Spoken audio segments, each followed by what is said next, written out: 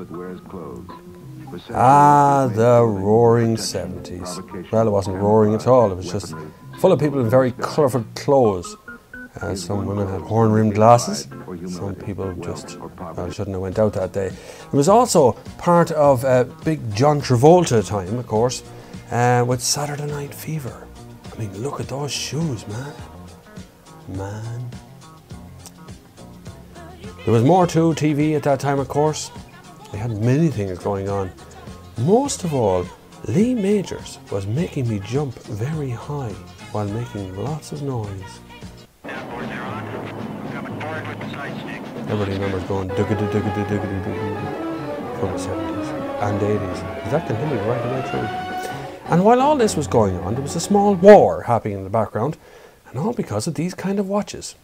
This is a Swiss-made Fevra Leuba, made in Geneva. It has a very clever strap. It actually pulls out a little bit when, you can see it's just pulling away there, just a small bit. When it gets caught on something or your arm swells up, it actually moves without opening the clasp. But of course you can open the clasp, and as you can see, the face is absolutely gorgeous and could easily pass off as a very modern watch, even though the strap is a little bit old. There's a strap opening, as you can see. It just falls open. It's a beautifully made strap. It's like liquid. The strap is like liquid. But the face itself has actually got a blue background, and you have a stopwatch at the very top here where you press, it just begins to run. And the clever bit is when you want to reset it after it's been running for a bit, because you have two hands inside it, and it flies around. And this side here actually counts the seconds passing, or the split seconds passing. And the big hand, the second hand that you can see at the top, is counting the stopwatch seconds. So it's slightly different. I'll let it run for a minute, and you can see the back here. Back is actually very clever too, very nice looking. It does look old-fashioned around the rear, but realistically, it could, like I say, it could pass off as a modern watch, even though this was made in the 70s. Now, the war I spoke of actually included Swatch. Every watch was really Swiss-made when they first set out. But what Swatch did, and another Timex as well were actually at it too, were to bring quartz movement into it.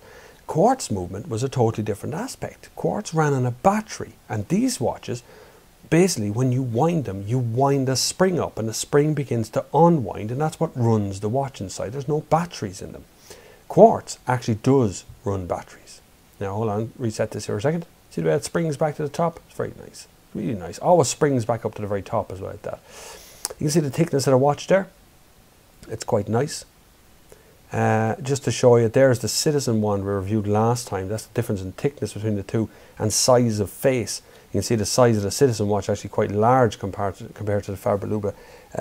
But it's an old-fashioned kind of watch. It doesn't look that small on your arm. The Citizen watch is actually quite big on your arm. But the war continued for years between Quartz and Swiss movement. Quartz watches could be made much more cheaply and by machine, and that was the key of the entire thing. You could actually make these things by machine rather than having to be assembled by hand with a guy with a magnifying glass and the tweezers. And the same for servicing the watches. You could service a quartz movement watch much quicker just by changing the battery. It may never even need to be serviced, but these watches do need to be serviced every once in a while. You can see the second hand over to the left hand side of the screen there, which is actually counting the normal seconds passing by, and the yellow hand actually stays still. That is purely for stopwatch and tachymeter, which is the two bits that it actually does. So there you have it. Fevra Leuba with a little bit of a history lesson attached.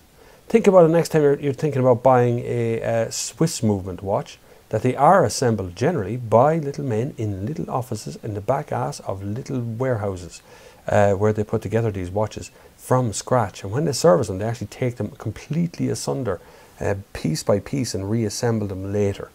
Whereas a quartz watch is made by a machine.